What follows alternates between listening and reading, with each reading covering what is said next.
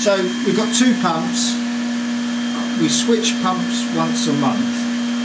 I will switch pumps on Saturday so that you won't have to worry about this while I'm away. You can tell which pump is on. Always these valves go in line of direction of the flow. So across the line of direction of the flow is off, as those two are, and that one is. So these are on. So you can see that this is the pump. This controls this pump, the switch. That controls that pump. So all of these are showing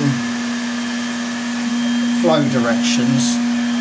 This one's showing that it's closed off, which is the waste. So what we do, first of all, you must turn the pump off, and then we've indicated on here the route that you take, 1, 2 and 3, 3 being the last operation it should be in. So we turn this round to number 1, you push it down to turn it, then we open the waste valve up and close off the return to the pool, so that when we're backwashing, the dirty water goes to waste, not back into the pool. So that's closed off. That one's opened up.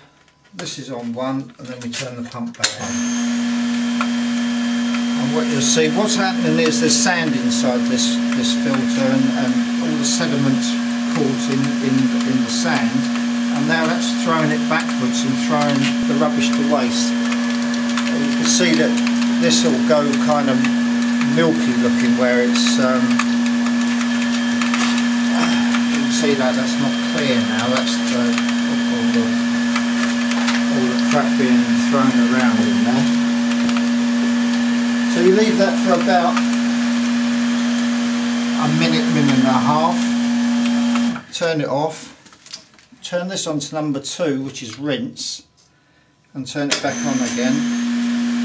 So that's basically, you've thrown everything up, now you're washing it back down, but it's still going to waste, not back to the pool. You do that for about a minute and a half. Then turn it off. Change this to return to the pool. Change this to shut it. And that's quite important, because if you don't close that, it'll empty the pool. And then turn that back onto number 3, which is filtration. It's actually written on there what they're doing. This is backwash, this is rinse, this is filtration. And turn it back on. The only other thing to look at is just have a look through here to see if there's any buttons or tiles or whatever that's got caught in there. What if there is? Then you, with this off, unscrew these 2 caps. That then allows you to lift this lid up. It's actually better to turn this off as well, because it stops all the water draining from inside the pump. So you turn these, undo that, lift this lid up, take out the basket, empty it, and just put it back together and open these back up again.